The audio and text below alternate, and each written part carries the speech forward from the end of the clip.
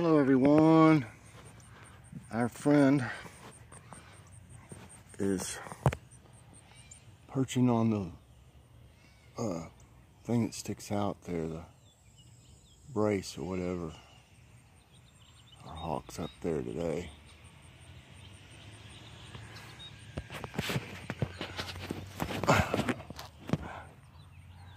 It's overcast today, and it looks like it's going to rain again, so we'll see what happens.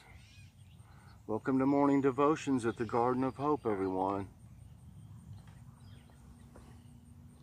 It's not as hot though, with it being overcast right now anyway.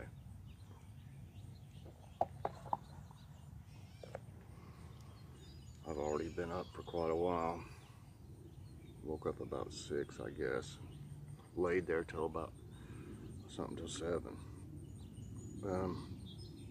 On our prayer request today, let's pray for Sarah that no tumors grow in her throat. And Hazy Rose's husband was laid off 3 weeks ago. Pray he finds a job. Tumbleweed's son Ryan has an unspoken request. Phyllis Stokes, her husband, Mr. Bucky, passed away July 7th. And she also has to go through chemo. Renee Davis needs prayers for her depression. She also has many health problems and financial trouble.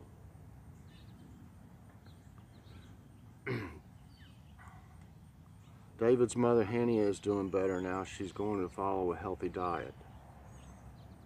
Lori Lee has an unspoken request.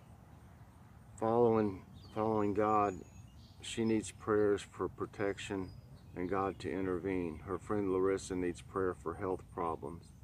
Her family needs prayer for their salvation. Karina's stepmother passed away, y'all, and she's very upset. And I don't, everybody would be. Anybody would be. Her sister Marlene and the Gomez family all need prayer. Sherm, his surgery went well. He goes to the doctor the 24th to have some stitches removed, and then he will have therapy. It will take 6 weeks to recover before therapy. Brenda Richardson, new meds may be helping. She will send an update in a few days. Tweets for her grandson for his health and anxiety, and for her daughter's vertigo and the nerves in her hand.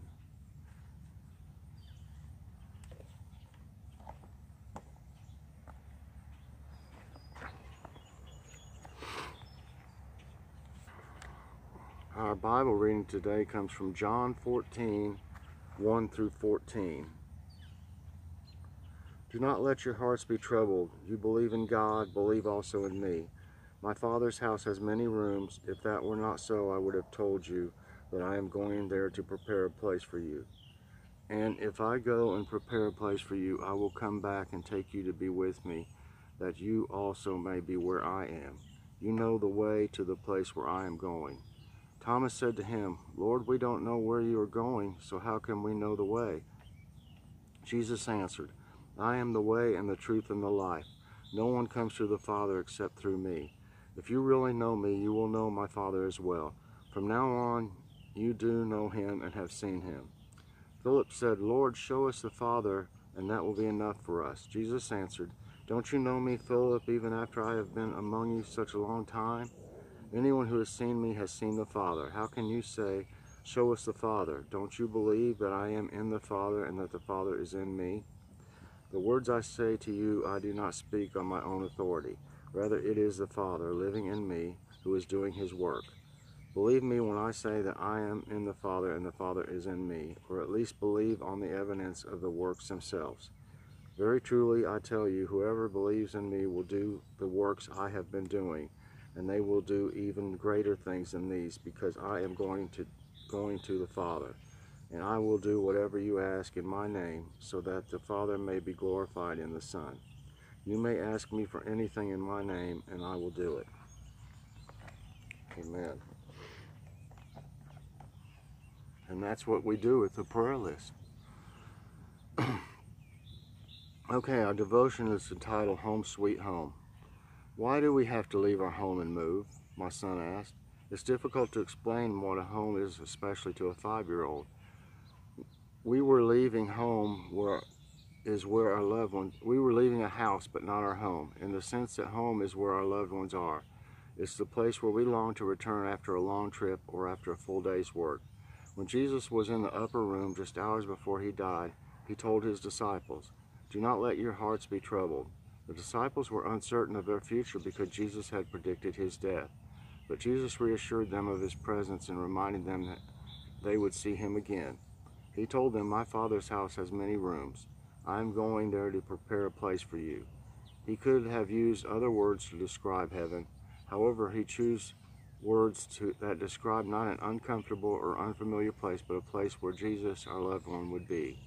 C.S. Lewis wrote, "Our Father refreshes us on the journey with some pleasant ends, but will not encourage us to mistake them for home."